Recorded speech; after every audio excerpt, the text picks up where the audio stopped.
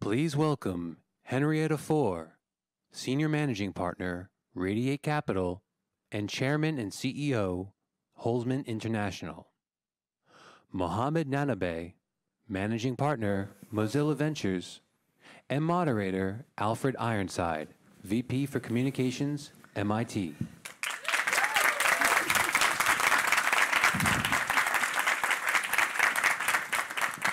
Thank you all very much, Henrietta, Mohammed. It's a pleasure to share the stage with you.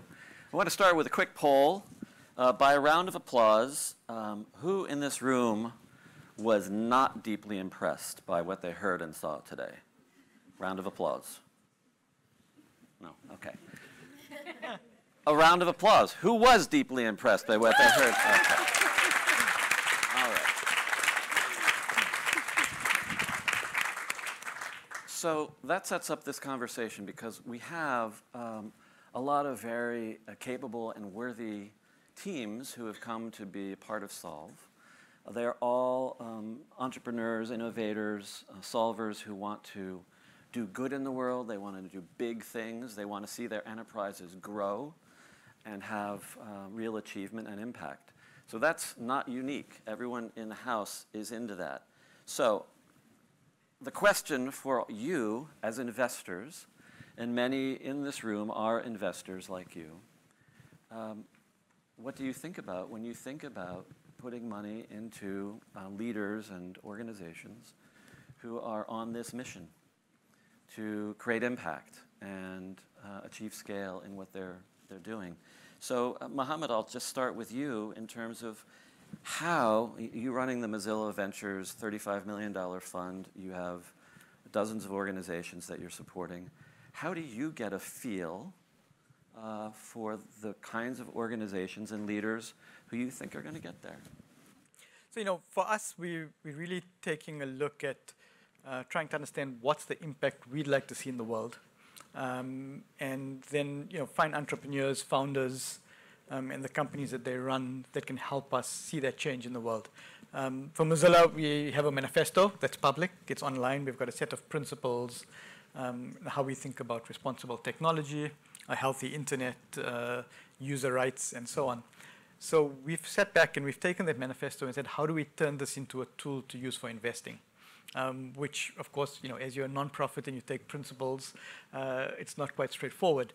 But what we really tried to do was say, if we use this as a prism to look at companies that people were starting, could we take those principles and hold people up against them and ask ourselves the question, are they advancing something meaningfully that we think is important and should exist in the world? Mm-hmm. And if the answer is yes, can we make an argument for why that should exist and why we should support them? And then look at all the normal business metrics and would companies be successful and do they have a path to market and so on, and try to support them. So we're very much thinking first about impact and then about what's the investment that we'll make and what the shape of it will look like. So let me go a little bit further on that because that's an early screen, right? Who's going to help you achieve the mission and principles that Mozilla stands for?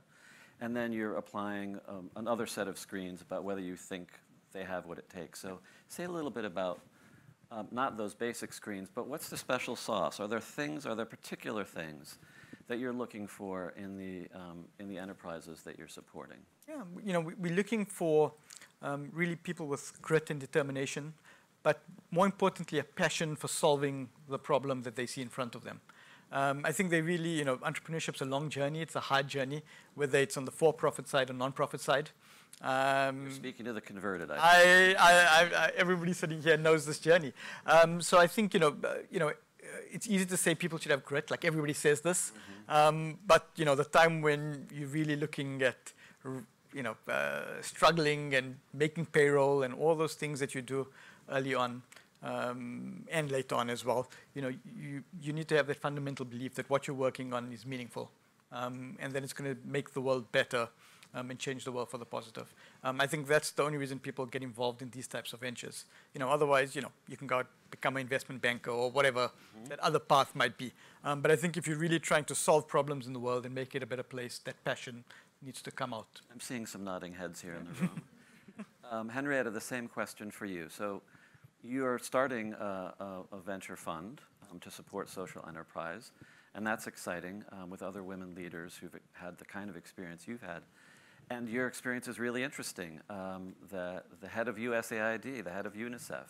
So you're coming at this from a slightly different angle, which is not pure social investment, but also the role of large government organizations, intergovernmental organizations, in supporting social enterprise. So what are you looking for when you're thinking about the kinds of organizations that you think will get there?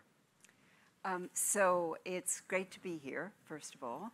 I believe that the world needs to scale more. So to Mohammed's good points, what we need are many of these products and services that can really change the world. And so part of our responsibility for those who are a little bit older is to make sure that we can scale all these good ideas and companies. And it means you're going to need public and private funds. We're going to have to get some funding systems that are transparent and that cross public and private lines. You all know the problems that we're having in the developing world for national debts. It is serious. It means that there will be many ministries that won't have money to spend on new health products. They just can't afford it. So couldn't public and private money pair? It could. And so I think one of our responsibilities is to try to connect those worlds for the entrepreneur. And so every one of us in this room has a way of helping in that. But that would be my number one. Number two is choose some big platforms that can scale and think about some of the infrastructure products that can change the world. When I was at UNICEF, we were trying to make sure that lower satellites could connect every school in the world to the internet. And if it could, then it means that the village hospital and it means that the businesses around the school could be connected to the internet, and that families would go there in the evening and they would realize both the importance of school, but also they could check the farming prices or anything else that they needed. So think of some of the things that could just change our world and try to back those so that in public and private money, you can get the platforms that all the young and smaller entrepreneurs need. But I think that's our responsibility. I thank you for that, and I want to go right to that theme of public and private because it's. Let me make an assertion and see if you agree or disagree. The assertion would be that there are two basic pathways to scale for enterprises like this. Real scale, we're talking about systemic change, large-scale change. So one pathway is markets, and many in this room are starting as market-based organizations trying to grow and earn an income and make a profit, make themselves sustainable. And you grow and scale through markets if you're serving a need and you have good luck and determination and you start to sort of organically grow. The other pathway I would assert is the endorsement and support of governments. And I don't know whether you think both those pathways are both legitimate pathways for scaling. And I have a suspicion that when we talk about social enterprises, there's a tendency to run away from government. Government's part of the problem. So I just want to talk a little bit through that question of pathways to scale. Let me start first with you, Mohammed. Yeah, well, I think a large part of it depends on the problem you're trying to solve. Yes. And I think, in my previous life, I was with an organization that funded independent media. And we often didn't want the government involved anywhere with these companies because you had a tendency in many countries, and unfortunately, increasingly more countries where oligarchs and illiberal countries will try to strangle the independent media. And one of the ways you do it is by government taking control through a pension fund to buy the assets of, the last remaining newspaper or whatever that might be. So in certain problem sets, you don't want government involved and government money involved because it corrupts the solution you're trying to work for. So I think it very much, so sorry, it's a hedge answer, but it depends, right? So sometimes, yes, there's utility in working with government. I think it depends on the problem you're trying to solve. Henrietta, again. So I'm going to take an example out of India. I saw the Clean India, the Swachh Bharat program that some of you know. I see a few nodding heads. And it really spurred entrepreneurism in the water and sanitation. So its purpose was to make sure that there would be bathrooms in villages, so you could have it at the local school. But it created this burst of entrepreneurial activity. There were so many women who opened up shops about various types of toilets and bathrooms, faucets and basins, but it was entrepreneurial. But it was a government program to clean India, to make sure that there would be a cleaner, more healthy environment, both rurally and in urban. But companies can pair with countries in programs like that if you just think big enough and you put some funding behind it, so that entrepreneurs can start experimenting and creating products and services. And it creates momentum in the country. Right, so I'm hearing, I think both pathways are legitimate ones, for sure. Let's talk about public-private. I guess the one you're describing in India was something of an example in that regard. It was public money spurring private enterprise. I'm just curious, for those of you in the room who are solvers, innovators, whether public money seems like a good solution or a realistic solution for you, or are you mostly looking, let's start with public. Public, round of applause. Right. Okay. A little bit. Private, markets, that kind of. So a little bit more energy there. Okay. Okay. Fair enough. So again, just coming back to the two of you and your experiences as investors in different guises, maybe a success story, something that you put money into that really took off and what you thought really made it happen. And then I'll ask of examples of cases where you really thought it would get there and it didn't. And why do you think that was the case? So, Henrietta, let me go to you this time and see if there's something that's triggered there for you. Well, a failure is triggered. We learn most from them. Go ahead. I was just out of my college, and I was a tennis player. And so my tennis partner and I decided that we would start a company and that we would create tennis greeting cards. Now, you may not have seen tennis greeting cards, so we knew we were into a good sector because no one had thought of it yet.